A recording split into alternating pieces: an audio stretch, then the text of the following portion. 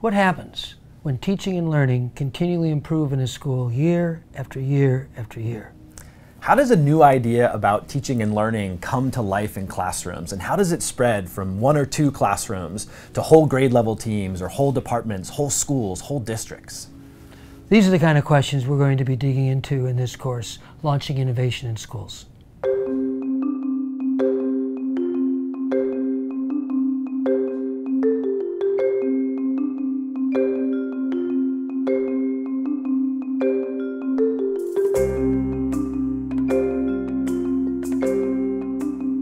We look at launching innovation through the lens of leadership. Leadership in schools is the work of bringing colleagues together to make learning better for our students. Leadership isn't a role. It's not a particular person in a department or building, but rather it's a set of functions distributed widely throughout an organization. It's a way of working together with other people. Launching innovation requires leadership from all different parts of a school. Teacher leadership is essential to improving teaching and learning in schools. Only people who work day-to-day with students can truly change classrooms and learning spaces. School leaders and administrators need to provide the resources and create the conditions for teacher leadership and teacher learning to thrive. This process is a cycle with 4 interrelated, interlocking components. These 4 components will organize and guide our explorations together.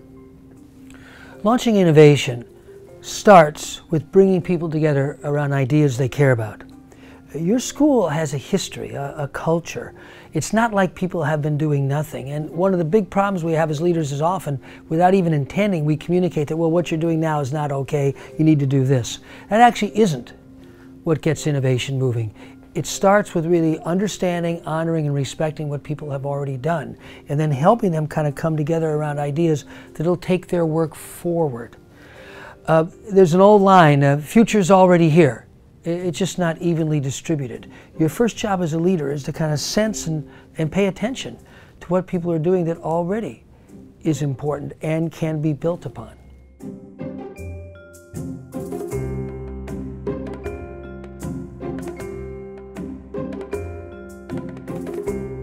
Even if leaders, school principals, superintendents don't unilaterally set a direction, they do shine a light. We call the second phase of our launching innovation cycle refining the vision and getting to work. Our goal in this phase is trying to bring people's diverse ideas and perspectives together around a shared vision. The signature quality of our very best schools is coherence.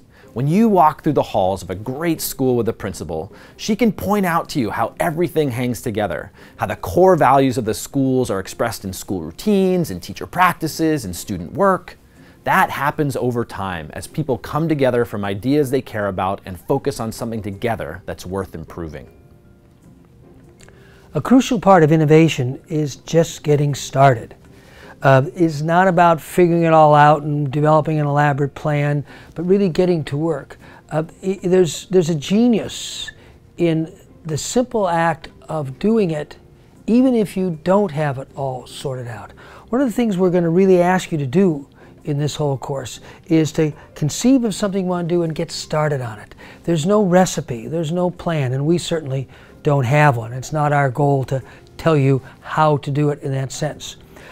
And to get started, but also to stay open, because you only really learn what works and doesn't work as you're doing it and getting others to help you in reflecting on how it's working. We describe the process of teachers leading change as another cycle of experiment and experience. In this cycle, it begins with a few pioneering teachers trying something new. They try a new approach, they incorporate a new technology, they adopt new resources, they launch some kind of experiment. And from each of these experiments, other collaborating teachers and colleagues learn and share and gain new experience. And that experience allows more teachers to plan more experiments. It's teacher leadership that's driving that cycle in classrooms. That's where innovation happens. The role of school leaders, who don't work with kids every day, is to help grease the wheels of that teacher-led cycle by providing teachers with the resources, time, and guidance to try new things and to share what they've learned with their colleagues.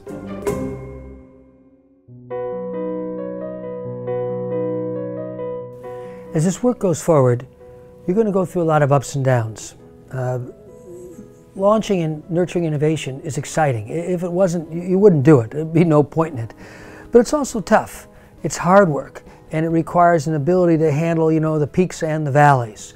One of the things you're going to be doing is really working with people as they go through those valleys and learning better how to kind of sustain energy, even though the emotions will be all over the place. Finally, if anything is worth doing, it's worth measuring whether or not it's working. A crucial part of launching change is measuring progress and adjusting. Part of this work is technical, evaluating whether or not new instructional practices are leading to better learning.